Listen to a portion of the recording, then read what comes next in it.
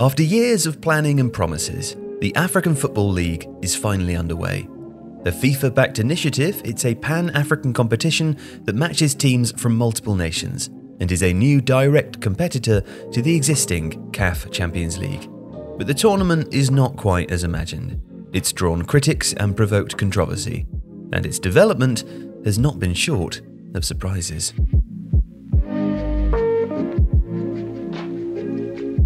The AFL was created by FIFA with the Confederation of African Football. The aim is for it to eventually become the region's premier competition, although CAF President Patrice Motsepe says it is not a replacement for the CAF Champions League or the Confederation Cup, the equivalent of the Europa League. There were 60,000 fans at the Benjamin Mkapa Stadium in Tanzania in late October to watch Tanzanian side Simba SC draw 2-2 with Egyptian champions and Champions League holders Al Ahly in the competition's opening game.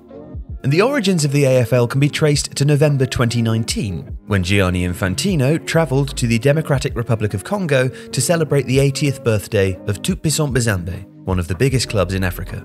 During his visit, Infantino gave a speech outlining his long-term plans for African football, which included improving refereeing standards, infrastructure, and the level of competition. We have to take the 20 best African clubs and put them in an African league. Such a league could make at least $200 million in revenue, which would put it among the top 10 in the world.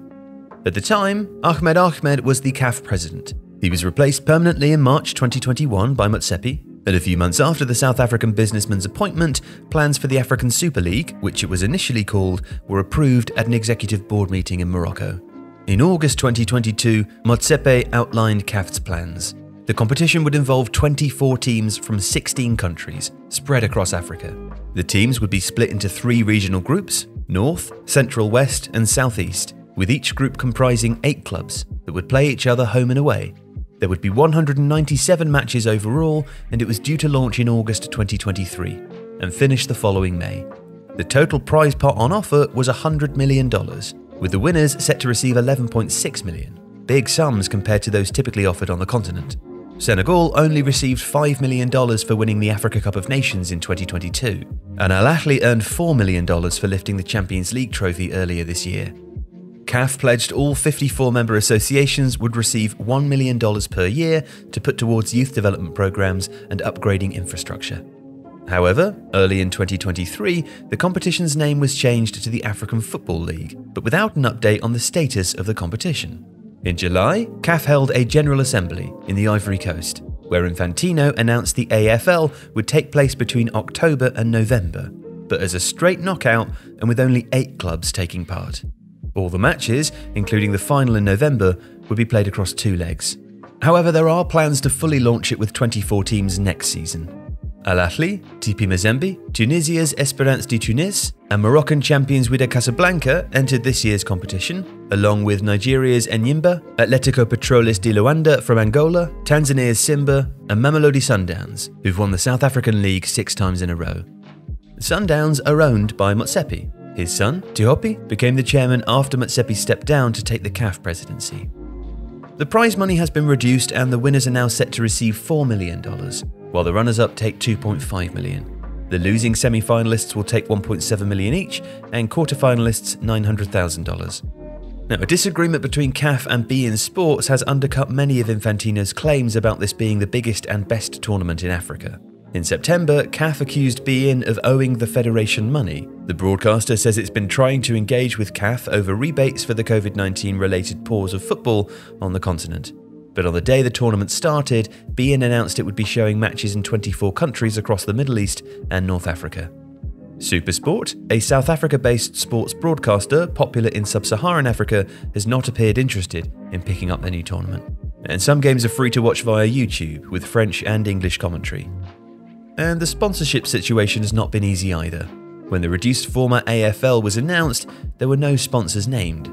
A week before the competition started, CAF announced Visit Saudi as its main sponsor. The other is Visit Rwanda, whose name will appear on all club shirts apart from TP Mazembe, who refused due to the tense geopolitical situation between Rwanda and DR Congo. And the relationship between the AFL and the Champions League is also complicated. The Champions League takes place every season. For the 22-23 edition, 58 teams from 46 different member associations took part in the qualifying rounds and 16 teams were involved in the group stages. The 12 highest ranked member associations in CAF's 5-year ranking system are allowed to enter 2 teams. Football fans, players and coaches are in broad agreement that the current format of the CAF Champions League is imperfect, with travel costs and other logistical issues causing great strain on clubs. Motsepe has insisted the CAF Champions League and Confederations Cup are safe, but he gave a warning before the AFL's opening match, saying that we also have to get to a point where we restructure some of our tournaments to ensure they live up to our expectations. And Gianni Infantino remains a factor in African football too. He took a prominent role in the celebrations at the 2021 AFCON final and has been close to Motsepe, one of his strongest allies in FIFA's political sphere. The sponsorship links make the AFL look more like a FIFA Infantino-backed tournament than a CAF-backed one. Infantino has described it as a world first and a game changer, and it is seen as a project he's using to secure his legacy.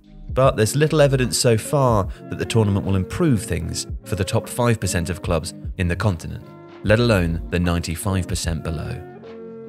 Imagine that you could learn everything that you need to know about football news in 10 minutes without having to read anything. Well, that's why we made the Daily Football Briefing Show. It's a new 10-minute podcast that catches you up on all the football news, plus what's on TV that night. Published every weekday, it's the Daily Football Briefing Show. Check the link below to subscribe for free now, wherever you get your podcasts.